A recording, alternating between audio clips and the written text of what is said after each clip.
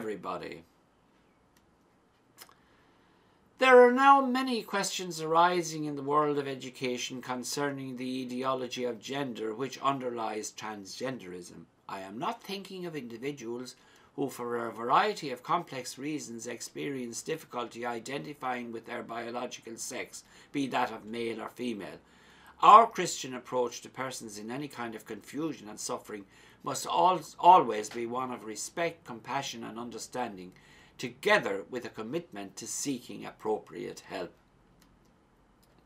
However, today we are being encouraged, sometimes forcefully, not only to accept but to embrace an ideology of gender which is beginning to permeate social consciousness with far-reaching consequences.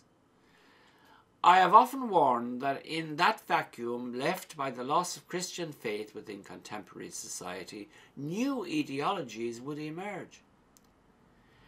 For decades, the popes, from St. John Paul II to Pope Francis, have warned that the radical ideology of gender would challenge the truth about the human person.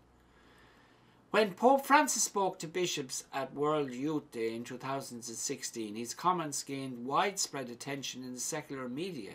He said, "We are living at a moment of the annihilation of man as image of God," the Holy Father observed. "Today, children are being taught in school that one can choose one's sex." Echoing Pope Benedict's words, Pope Francis went on to urge us to reflect that we are living in the time of sin against God the Creator. And at Christmas 2012, Pope Benedict wrote, "According to this philosophy, sex is no longer a given element of nature, it is a social role that we choose for ourselves. The profound falsehood of this theory is obvious. People dispute that they have a nature given by their bodily identity that serves as a defining element of who they are." We are thus faced with claims that our physical characteristics do not determine who we are as a man or as a woman, and that gender is no more than a social construct. And yet we know that sex is determined by physical characteristics which start to develop from conception. The scriptures speak of these sexual differences being willed by God from the beginning. They come into existence when we are conceived, as science universally affirms.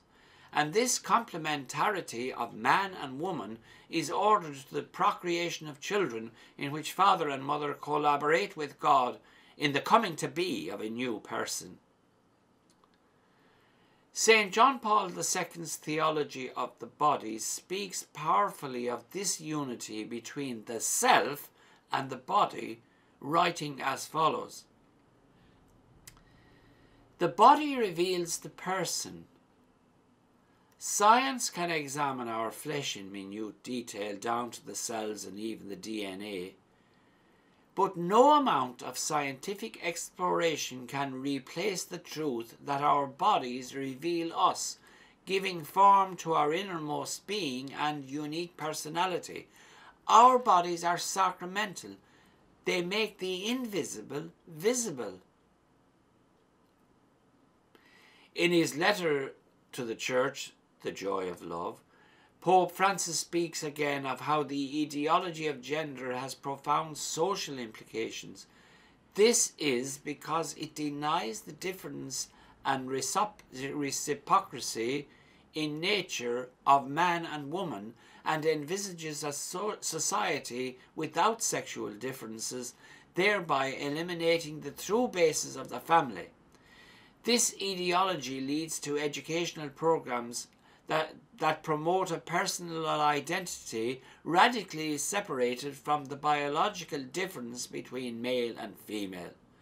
Consequently, sexual identity becomes the choice of the individual, one which the person can also change over time. Already in 1994, in his letter to families, St. John Paul II observed, "Modern rationalism does not tolerate mystery. It does not accept the mystery of man as male and female, nor is it willing to admit that the full truth about man has been revealed in Jesus Christ. In 2016, the American College of Pediatricians gave their professional judgment on the harm gender ideology and gender realignment procedures are doing to children. We must always show genuine love and understanding to those who are swayed or fall victims to the errors of our times. However, we can never compromise the truth of our faith, nor allow the truth about the human person to be obscured, for that would be false charity. Thank you very much for listening, and God bless you all.